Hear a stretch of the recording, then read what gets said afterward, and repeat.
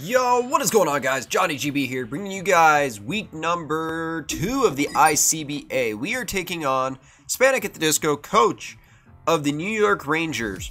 This is his third rebrand in the ICBA, I want to say. He was the Reno Ace Rolla. No, this is his second rebrand. He was the Reno Ace Rolla the last couple seasons. But looking at his team, it is threatening. On paper, his full team is threatening. He didn't bring stuff like Giratina Origin Form, Toxapex, a lot of the stuff that I was actually predicting. I wasn't thinking Rhydon or Cryogonal would come. So, looking at the squad right away, we have Mega Diancie, Skarmory, Miltank, Mamoswine, Naganadel, and Talonflame. So we're going to hop right into the battle here against Spanik. And right off the bat, he didn't have a very good lead Pokemon. Rotom would probably be his best one, but I do have a Mega Diancie, so I felt pretty confident in leading with my Mega Diancie here, as I can either click Protect, but he doesn't have a very good Rock Resist, so I can fire off a Diamond Storm, a max attack Diamond Storm, and he doesn't have a really good switch in. Clefable takes about 50% from it. It could be potentially 2-hit KO'd by Diamond Storm. So that is something that I really like seeing, but he did show right away he is Scarf Rotom Heat, which now puts me in a little bit of an issue. I don't have anything to outspeed it. Naganadel is a special attack raising set. So you see there, the Diamond Storm does about 50-ish% here, so I'm just going to click Protect here. I wanted to scout to see what he was going to do, if he was just going to attack, if he was going to try to set up. Well, mostly try to attack to really cripple my Diancie, so that was the main reason I went for Protect. I really wanted to scout to see what he was going to do, and I should have done that turn 1 and been in a much better position. Here, I'm just going to fire off another Diamond Storm because I am max attack. I don't care what he can do. As he does set up a Calm Mind, I don't really care if he sets up Calm Mind because, again, judging by the damage output, he should know by now that I'm physically offensive Diancie. But again, it could be a sack because he doesn't have a very good switch into this thing. Rhydon doesn't want to potentially switch into a Moonblast, as Diamond Storm will pick up a KO here, and Clefable will fall to the Mega Diancie, which actually makes me very happy because Clefable is just one of those things out of the way now. But here comes the Scizor, which it's tough for me to play around Scizor. Talonflame set I have does not deal with Scizor very well in terms of damage because I'm Swords Dance, Taunt, Roost, and Brave Bird.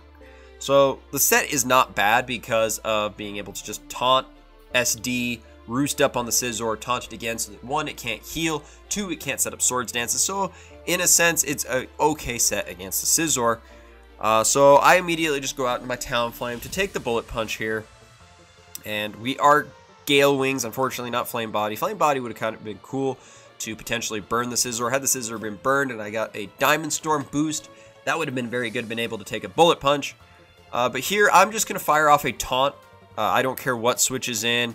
If his Rotom comes in, I can just taunt it, prevent a trick. But here, I was really expecting him to click Volt Switch again. So I'm like, okay, so let's make a read here. Let's go out into my Mamoswine and get me into a very solid position here. Instead of me going out into my Miltank, which does well, I end up just making the bonehead play, and I go right out into my Mamoswine, which does not take Overheat well at all.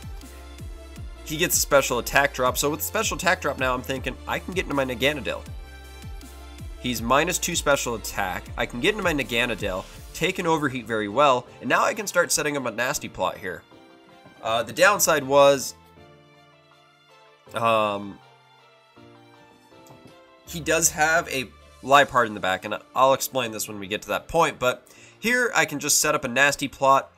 He really has nothing. The downside was I am special attack boosting. I was not speed boosting.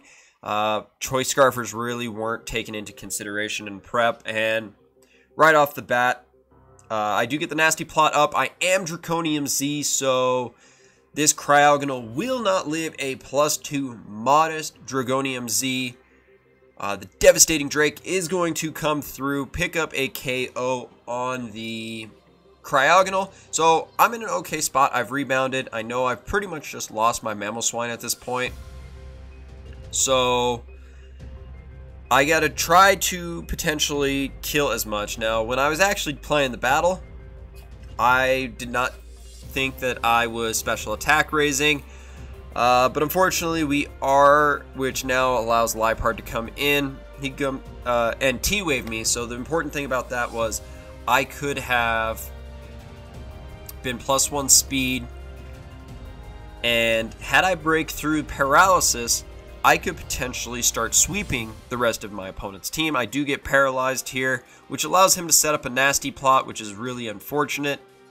So this very just beginning of the battle really was just fast paced, no thinking through the moves. I figured Thunderwave would come, but there's again no reason for me to just sack off something and cripple something.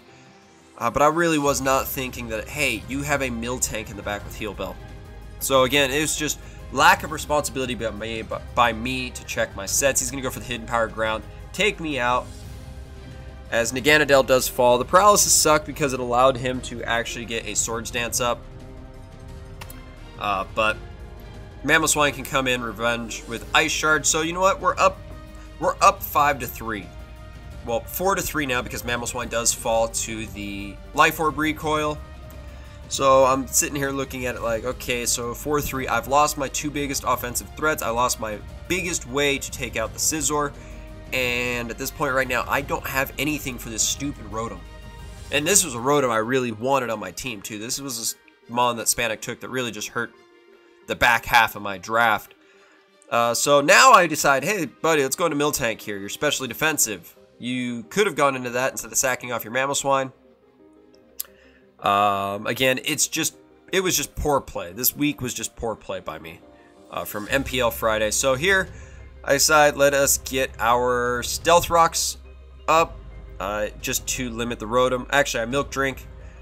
In comes his Rhydon. I'm not really sure what Rhydon's going to do. I know it's going to have Eviolite. I know it's going to have Stone Edge, Earthquake, and potentially Stealth Rocks.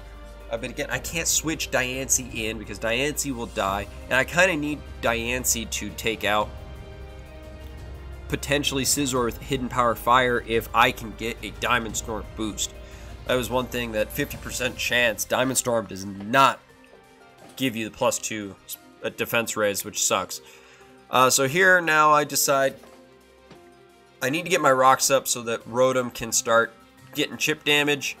But I figured with me hard Talonflame, he's going to go hard Rotom, so I can go back out to my Miltank here.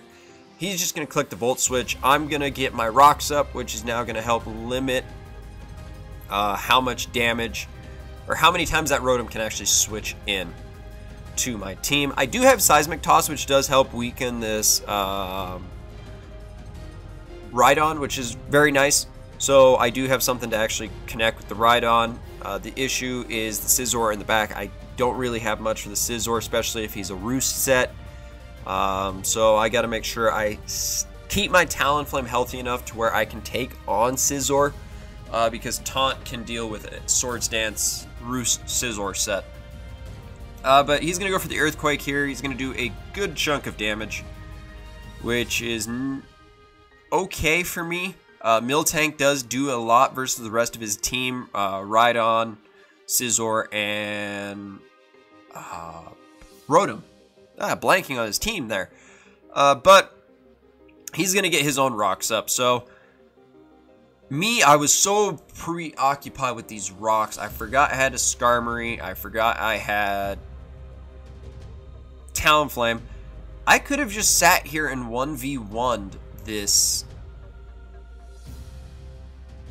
Rotom, or this Rhydon. I could have just sat there, took Stone Edges, Milk Drink, allowed myself to keep healthy.